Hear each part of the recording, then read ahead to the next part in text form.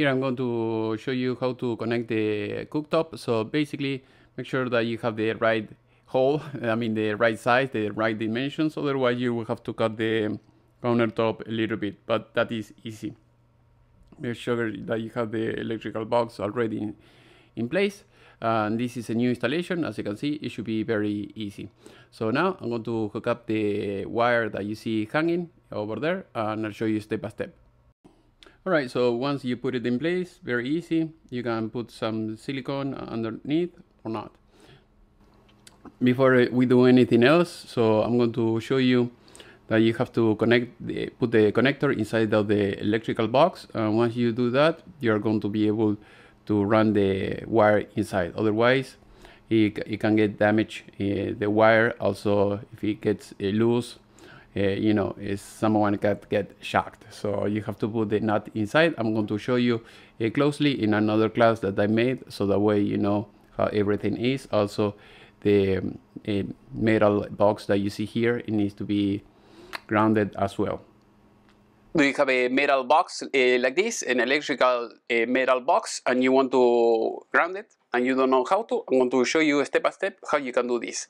So now let's change the camera so that way you can understand everything that I'm saying, and I'm going to show you how you can do it step by step. So as you can see here, we have a metal box. Usually metal box, you're going to find them more frequently in commercial environments. Or if you're in residential, you're going to see the plastic box. So the plastic box, you don't have to ground it, that is fine. But if you have a metal one, let's say you are hanging a ceiling fan, or maybe you are putting this in a basement, you will see that we have a few holes here. So the holes that you see here. So if you put like a long screw here, you can mount it here, and you can mount almost anything here. You can hang from this box, and this is not going anywhere. So it's going to hold like a lot of weight. So always see the rating of the box. It will tell you, how much weight it can hold. So now, as you can see, here we have the connector. So once you have the connector here, hopefully you have this already, but if you're installing this for the first time, I'm going to show you.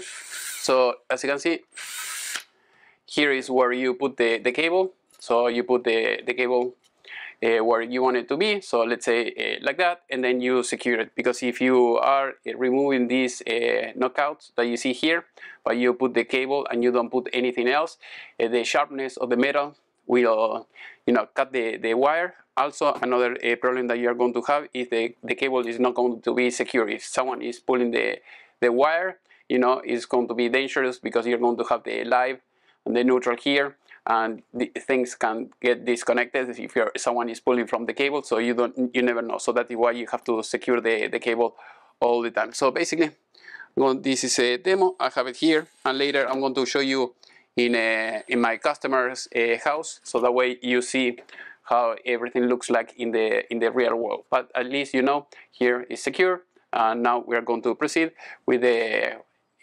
grounding this metal box. So basically you can buy these connectors, these pigtails. They come like the way you see it right now. You can cut it, you can make it a little bit shorter if you want to. So basically you have the screw here, and all you have to find is the place where you can put it here. So in this case, it's very good that you have this. You see, it has a hole here. It's hollow in this area, so you have a gap between this and this. So that way, if you put the screw, the advantage that you're going to have is that it's not going through the other side. So if you're going to mount this in a flush place, like I said before, maybe you put it in a beam or anything like that. So as you can see, it's almost flush, so nothing is protruding here. So that is why it's the way you see it right now.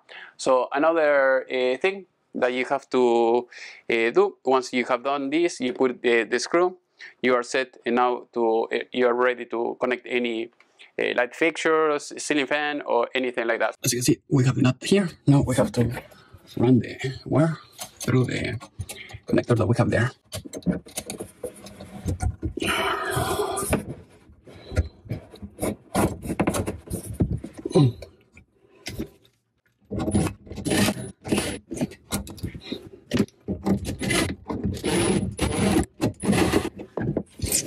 right, now that it's firm and tight, it's not going anywhere. Now we got use the walnuts.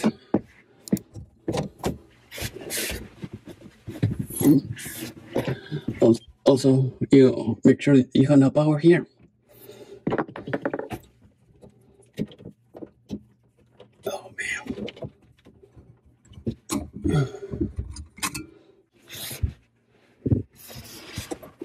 Now we're going to strip the wires.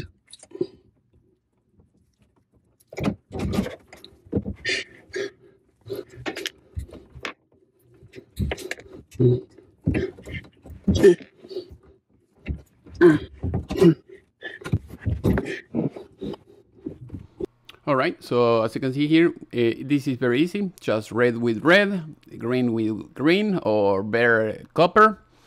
And then you have the gray one or black one goes with black. So in this case, the color is gray, the one that should be black, as you can see. And very easy, just black with black, and that's it. Make sure that you tie them up very, very good with this type of walnuts. You're going to need the big ones because the little ones they're not going to make it. You have different type of sizes of walnuts, so make sure that you use the one fits the best. And then, as you can see here, in this case, at least with these appliances, I didn't have any neutral. The neutral is the white one. So now I'm going to connect here, as you can see, the ground one. But if you have the case, like in this case, you don't have a neutral. So just put the walnut in the end, as you can see right now. And that's it. Very simple.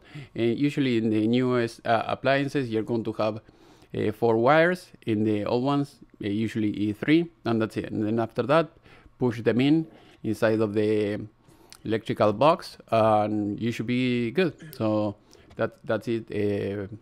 That is all you have to do for these type of jobs. Make sure that everything is tight and firm, so that way you're not going to have any issue. Otherwise, if you pull the wires and they come loose, or they're not, you know, tight, they are not tight enough, you're going to have issues. These can catch on fire very easily. And also you have a lot of consumption here. So here I'm removing the screw, so that way it's easier to put it back. And that's it. So now you put you use the screwdriver or the impact driver, and that's it. All right, as you can see, I put all the screws back. We have the connector over that area, and everything should be good now. So basically, if you have the right cuts and everything, we should be good. Thing I forgot to mention is if you buy one of these clamps, like pipe clamps, you can secure the slack of the wire in place. So that way, you know, when you use the cabinet, you're not going to have these, you know, hanging everywhere.